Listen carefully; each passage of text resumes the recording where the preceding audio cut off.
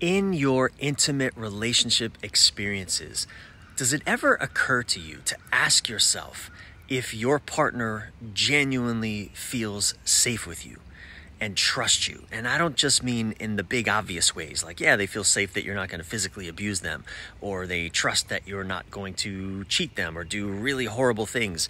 No, but I just mean, do they feel safe with you and trust you enough that they can genuinely be themselves with you? They can tell you the truth about what they're experiencing, be vulnerable with you.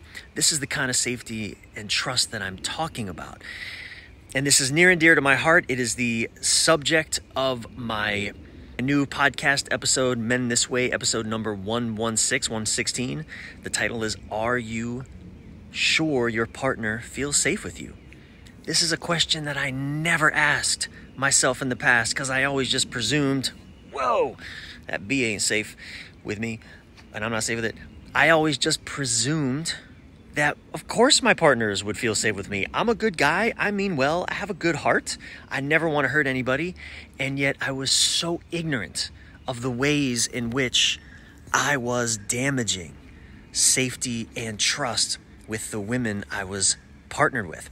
And in this episode, I talk about the 3 ways that men destroy safety and trust with the women in their lives, and the 3 ways that women destroy safety and trust with the men in their lives. Because something that doesn't get talked about enough is that men also overwhelmingly don't feel safe in relationships and don't trust, for example, that they can genuinely be honest without being punished in some way, right? That's just one example. So it is such an important and vital episode.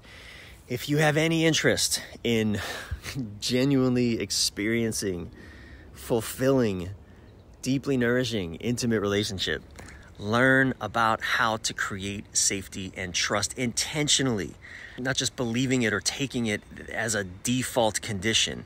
We are all bringing in baggage, wounds, insecurities, fears. There's so much at stake in intimate relationship. It's the one place that pretty much all of us, to some degree, can be destroyed if things don't go quite right. Go listen to the episode. I record these days with my co-host, my childhood best friend of 40 years, Tate. It's such a rich and dynamic conversation, and I am confident is going to serve you well.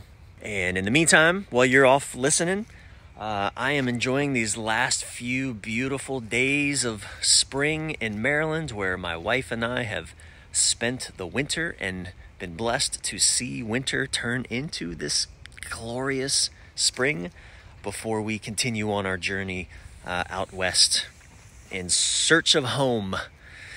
That journey goes on.